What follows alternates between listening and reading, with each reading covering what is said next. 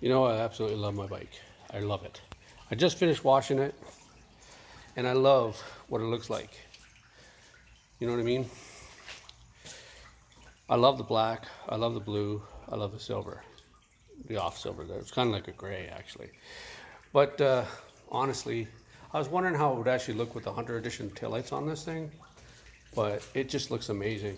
To me, it's not the LED package like is on the higher models or whatever, right? But you know, the storage box on the back, heated grips, all that stuff that I put on this thing.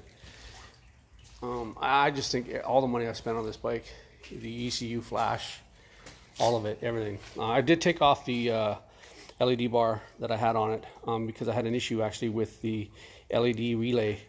So I just decided to remove everything for now until I can get that figured out. But you know, washing your bike, I don't always wash my bike, but I tried my best to maintain it. Fresh oil change, all that kind of stuff. And that blue light is still in there, right there.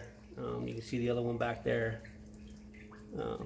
But yeah, that one broke off. And I did a review on Amazon for it. And the nice thing is that the guys, they sent me a brand new set. So that was a brand new bulb that actually broke off. But I just thought I'd take this short video here real quick and share it with you guys. You know, 2017 570, you know, she's been a great bike to me.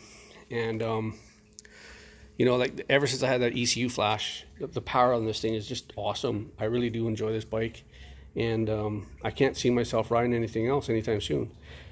Granted, you know, I was at Polaris yesterday, and I had to order an exhaust today. I realized that's actually what's going on with my bike right now. Is I need an exhaust, so I ordered the exhaust today. But I was looking at the new 2020 XP1000S, the 55 inch. Now, I know there's a lot of people that were upset about the 55.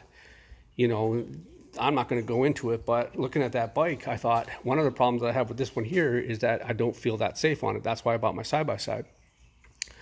But I do love this, don't get me wrong, for trail riding and everything else like that. But anyway, I don't know what your feelings are about the 570. Leave a comment if you wish to. Subscribe to my channel, do all that kind of stuff. This is just a unprompt video that I decided to do after just washing my bike. It's freshly cleaned, and I just thought I'd share it with you guys.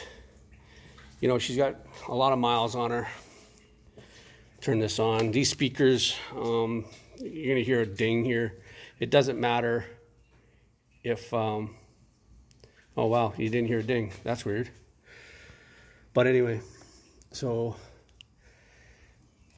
if I go like this here, I'll go to, yeah, right there. So I've got 7,494.8 kilometers on this bike, and I have 292.9 hours. For anybody to suggest, even for a second, that Polaris isn't reliable, show them this video. Share this video. Like, you know, I've got all those miles on there, or kilometers on this bike. Now, it is in kilometers, but that's a lot of kilometers that, you know what I mean, to be driving and not have an issue.